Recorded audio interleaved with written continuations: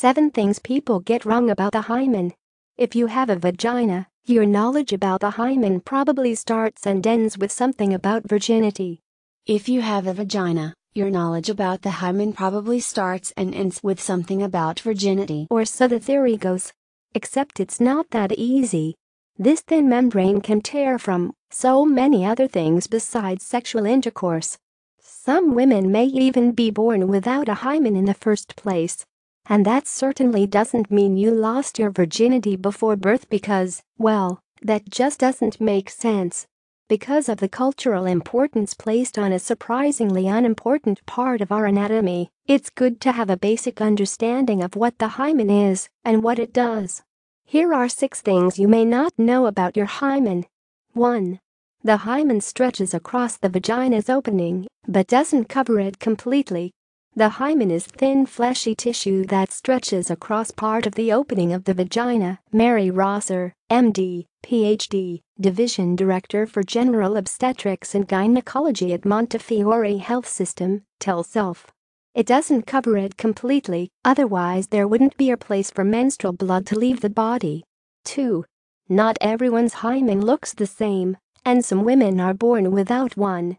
It normally varies in size, shape, thickness, elasticity and may even be absent, Rosser says.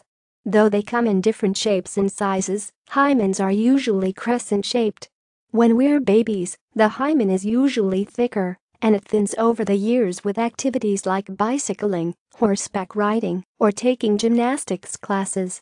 Being born without a hymen won't impact you or your sexual and reproductive health at all. 3. In fact, hymens don't have a known purpose. Just like your appendix and wisdom teeth, the hymen is a vestigial structure, meaning it doesn't really serve a specific physiological function.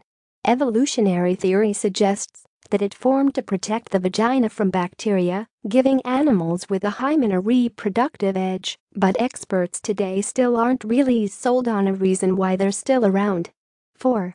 Some women may have a hymen that needs to be surgically removed, but it's rare. An imperforate hymen is a hymen that blocks the vaginal opening. This is usually diagnosed in adolescence when you start menstruating. If period blood has no way to leave the body, it can build up and cause stomach and back pain and problems going to the bathroom, according to the National Institutes of Health. A minor surgery is done to remove the excess tissue, and usually a vaginal dilator is used for a period afterward to make sure the opening doesn't close back up. A young woman who has this procedure will go on to have totally normal vaginal function. 5. Some women feel their hymens break, other times, there are 0 signs. Many people's hymens thin over time and may eventually tear with 0 fanfare. For others, the separation or tear may be more obvious. It may be totally unnoticeable, or you may have pain or bleeding with first tampon insertion or first intercourse, Rosser says. You're more likely to experience an obvious break if your hymen is thicker or more rigid and less stretchy. 6. Honestly, yours probably broke before the first time you had sex. If your hymen thinned over time, which many do, it may already be history before your first sexual encounter. Activities like biking, horseback riding, and gymnastics, plus using tampons and even masturbating, can all break your hymen, Rosser notes. And again, it may be completely unnoticeable when it happens. 7. Having sexual intercourse for the first time may hurt for reasons other than a broken hymen.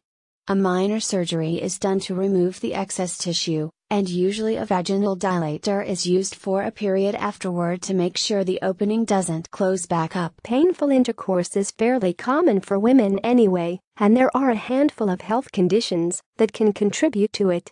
5. Some women feel their hymens break, other times, there are 0 signs. As for the bleeding, the hymen isn't always to blame.